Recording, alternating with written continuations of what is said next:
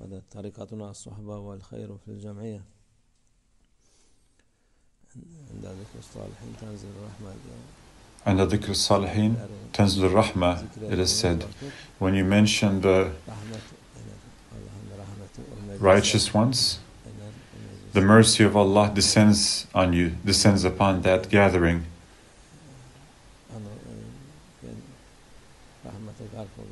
And that gathering would be filled with mercy. Who are the salih ones? The righteous ones are Allah's beloved servants, close ones to Him, His friends. And one of the closest ones to us was Mawlana Sheikh Nazim, our father. May Allah raise his station.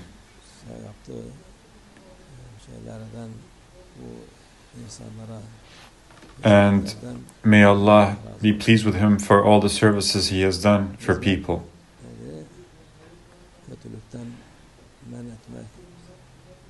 What is the service that he did? It was to show the right path and to keep people away from the wrong path. Thank Allah, He has done so. Those who understand, understand it. And those who don't, they are committing a sin.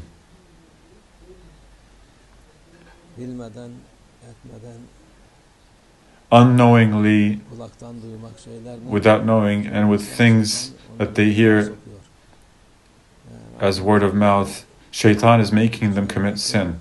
Because Mawlana Sheikh Nazim was in the path of Allah and Sharia, the law upon the religion, and the path of the Holy Prophet ﷺ, and he showed his way to people.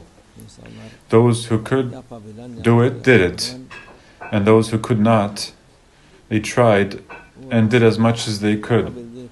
What is important is the intention. But those who have a bad intention, by looking at just the exterior and saying, these are such and such people, there are plenty of them around. Even today, there are many such people. Hadrat Sheikh Nazim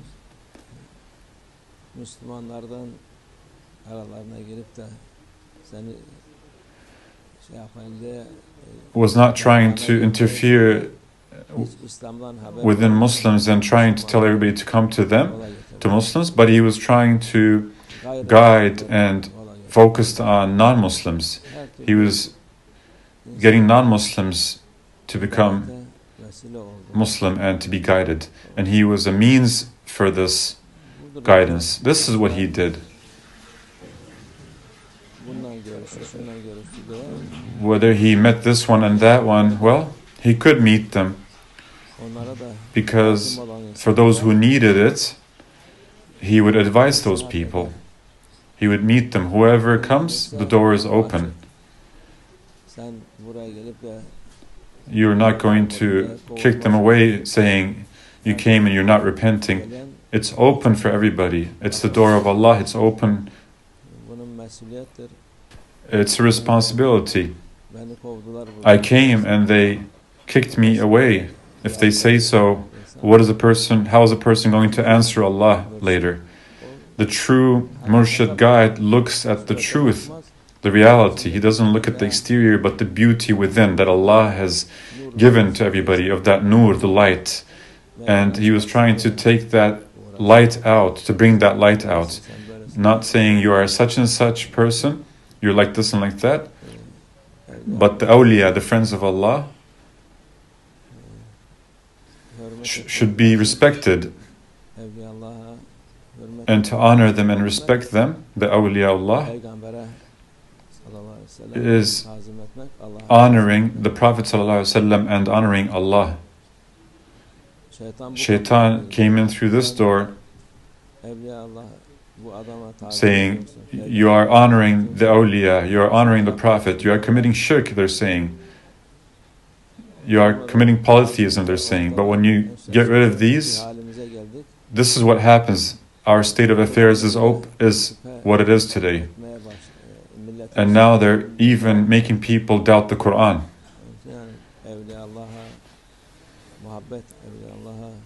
So the love of the awliyaullah, and to honor and respect the awliyaullah is to honor and respect Allah and the Prophet ﷺ. May their stations be raised. Their path, their way is a lit way, a way of light, nur, and it will continue until the Day of Judgment, inshallah. Those who come to this path reach felicity and happiness, and those who don't come to this way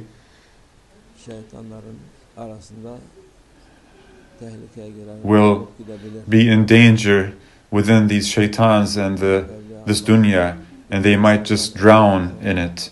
But those who connect to the path of the awliya, the path of Allah, they'll be protected. Those who don't hold on to that rope are in danger. You never know, because there are many shaitans and there are many deceivers. So to be with the awliya, with the saints of Allah, is salvation, it's safety, because they're not calling people to their own ego, to nafs, but they're calling them to Allah. They're calling to Allah, glorious and exalted be He, and to the Prophet ﷺ. The other ones are calling to themselves, to their own ego. Those who call to their own nafs call to shaitan, and those who call to shaitan call to hellfire. May Allah protect us. May Allah strengthen our faith, iman, and may He increase our love.